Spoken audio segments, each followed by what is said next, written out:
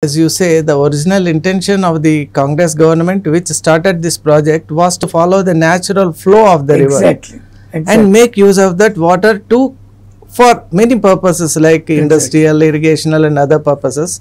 But BRS government, upon coming to the power, have made a kind of reversal of the entire thing.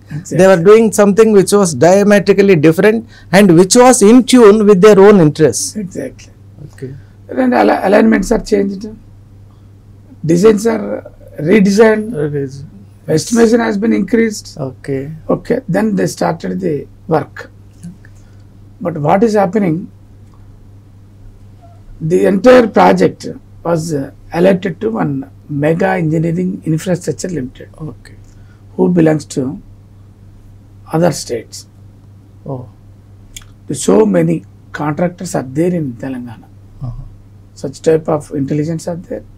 Worthful organizations are there. Irrigation projects are completed by the other organizations, but they engaged other side of Telangana. Then they started work. But what is happening? Recently, I saw one article in newspapers at Medigadda Barrage. Kaleshwaram project was. It is a kind of amalgamation of so many barrages. Barrages. And it is dislocated up to 2 inches, 2.5 inches. Yes, we have seen the news reports and other things that there was a kind of displacement and so many pillars were sinking.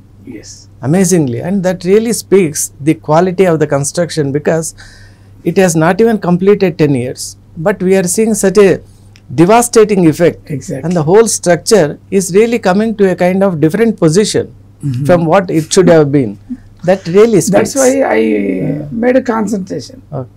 Then I came to know that the lakhs of crores of rupees was misutilized in the entire project. Definitely, sir, I would agree, because it is the pure public money that is being dissipated and it is being disused, it is put to misuse, and it is being used in a way which is suitable for the vested interests. The then official public representatives, who is the head of the state and the minister for the irrigation and some of the irrigation authorities, officials, secretary to the state of Telangana for irrigation. This is by name Ranjit Kumar. And ENCs, engineering chiefs, all together colluded. They are all party to this mega scam. By colluding, including the project executant, who was the Mega Engineering Infrastructure. All together colluded to each other, and they made a huge expenditure. More particularly, they made a waste expenditure.